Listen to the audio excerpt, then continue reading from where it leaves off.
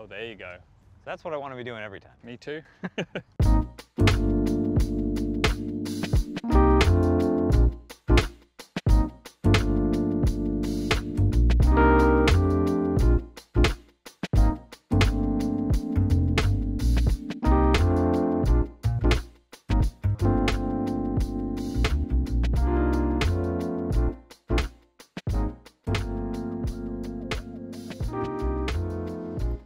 Okay, mate, we're back at the golf course. Back at it, man. It's been ages. Yeah. Like 6 months at least since we were here. What have you been up to? A lot of work. Yeah. You know, Hodinkee has really become a much bigger thing than it was a few years ago. We're up to like 200 people. We now do pre-owned. I mean, it's really been a lot, but it's kind of amazing to see like the company take on kind of a personality of its own and really run in a way that I never really thought possible. So a lot of watches, a lot of work, not so much travel, but a lot a golf, which has been really nice. That's good. Yeah. You're well known in the watch world with something. And you're wearing a watch to play golf today. Yeah. So how did that all come about for you? Yeah, I mean, it's funny. It's like I'm sure it's maybe different with you. I'm sure you knew you wanted to be a golfer. Like I didn't really know what I wanted to be when I grew up.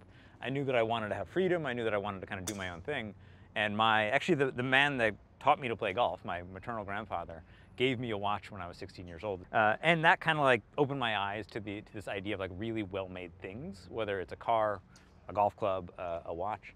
And then I went into finance and consulting after undergrad, and I just really, frankly, hated it. And I just said, you know, like this really isn't for me, and I wanted to do something creative. And so I started writing about my grandfather's watch, which actually looks a lot like the one I'm wearing today.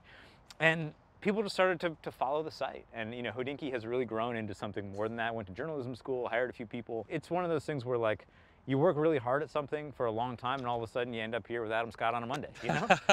Something like that, something like that. All right. Cool. Well, should we hit a few? Yeah, let's do it. See how it goes today. Sounds good. It's always fun being on camera early in the morning with a professional golfer. And Ben can talk while he swings as well. Yeah, that's a nice shot. I'll take that. That looks nice. Looks good.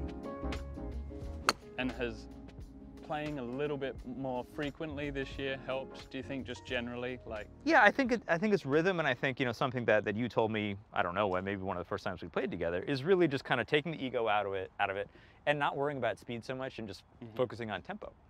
And so, I mean, granted, we're just hitting wedges here, but like my swing with my 5-iron won't feel that much different than what I'm doing right now. Right. And so, you know, I basically am clubbing up and just swinging a lot slower. Yeah. And it feels good. And I think that. I've got. I like that a lot. Yeah, and it's one of those things where like it doesn't matter. You know, I've got some friends like, oh, you're hitting a 5-iron when I'm hitting a 7 or whatever. But like, it doesn't really matter to me when I'm at 10 feet and they're, you know, off the green. Yeah. And so that has changed a lot for sure. And that has produced just much more consistent swings and much better, you know, kind of control of stuff for sure. So what is your favorite club, Dave? Dare I challenge you to the hybrids? Anything you want. Let's start with the 205 the hybrid. 205, okay. Yeah. So this is a 20-year-old Nike V1 Pro, I think, VR Pro. I don't even know what it is. So what do you hit 200 yards? Well, I've got my 4-iron just so it's kind of fair. Kind of fair, yeah. Ish. And this is a blade.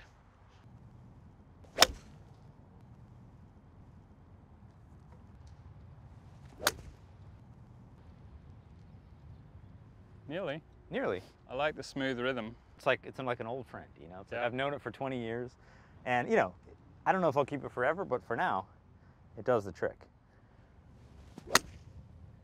But hybrids are just so much easier to hit, aren't they? Oh my God. Yeah. And when you won the Masters, you were not playing with the irons that you're kind of famous for, right? I won the Masters with.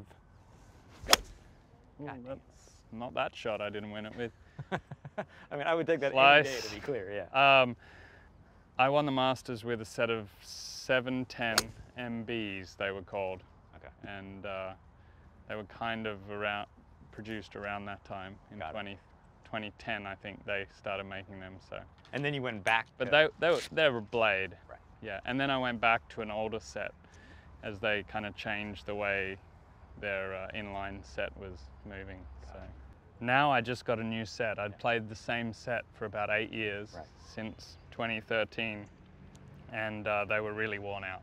And it was time. So it was time, and Titleist made me up this new set, which is pretty much exactly what I was playing, but brand new, and they're beautiful. And these are called the 681 AS? 681 AS. And what's the AS stand for? I don't know, actually, no. Yeah, so they just put that on there, I think, so no one can maybe steal them off me or something. No, they're beautiful. I know. They really are. They are, and I played them last week for the first time, and they've got that feel, everything you want. Adam Scott, second shot at 17. And just a beauty. So I think these could be in the bag for a while. With that strong grip of yours, it's pretty easy to tell the time on that watch. I didn't know you played golf with a watch on. You know, sometimes I do, sometimes I don't. You know, it's one of those things where, like, I obviously watches are a big part of my life and a big part of who I am, but oftentimes I don't wear a watch, but, like, you know, it's one of those things where I want to completely disconnect and be out there. I leave my phone away, I leave my watch away, and I really kind of separate. And then other days, like, it's just who I am, so I just put one on. And, you know, the thing is with most watches, they can withstand this easily. Yeah. And we see guys out there. Phil wears a super, super slim Rolex all the time, which is, like, that's probably the craziest thing.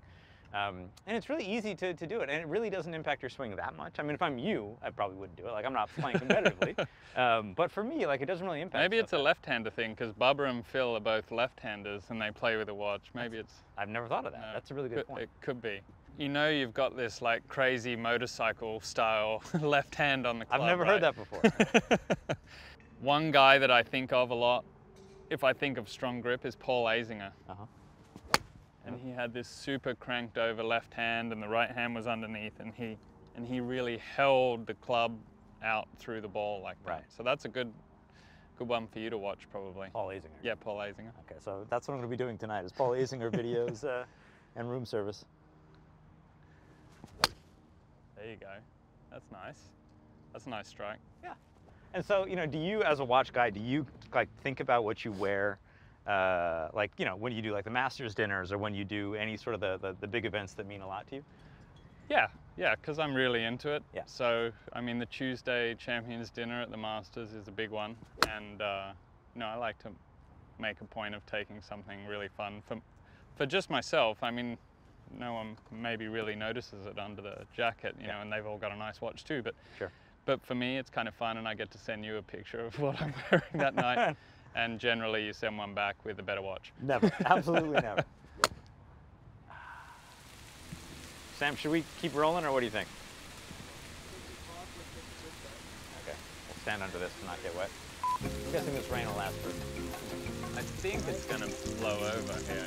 I think it's just like a shower. Rainfall today. We'll see showers increasing, more steady rain as we head towards the second half of the day. I think we're good. I think it's good. Let's do it. Ben? Yeah. Time for a fair game. I really don't like. I don't like these games.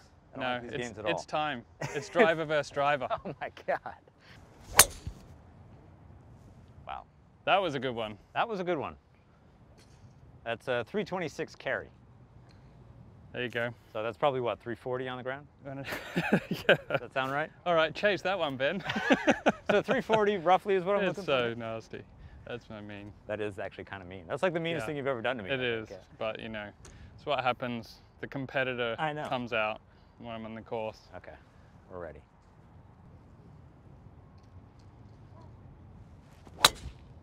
There you go. Pretty nice. Not too bad. Yeah, not too bad at all. 260 carry. 260 carry. That's right in your wheelhouse. Right in my wheelhouse. We were talking about that. You want to get it up though. You like everyone. You want to 280. Yeah, 290. I mean, look, if I can hit 260 straight, I feel okay. You know, I'm not going to complain about that. But on the off chance that I can get it to 280, 290, 300, which I have on occasion, like, it changes everything. Yeah. The goal for next year, maybe a little more speed and distance. Yeah. So if, let's say a good drive for me is 260. What do you hit 260? Well, it's going to be around my 7-wood, I think. Should we give you another go? But you're under pressure now. So you've got to think about this. You've got to think about, do you swing hard and fast, or are you going to smooth one and just get it out of the middle? It's going to be put the pressure on me. It's going to be smooth, but fast. It's going to be perfect, basically. There it is. Felt better. Hot draw. 260 carry. 260 carry. Jesus. What's the number? Oh no! 259. 259, mother. I should have hit it harder. Well done. Good stuff. You are longer than my 7 wood, Ben. That's embarrassing.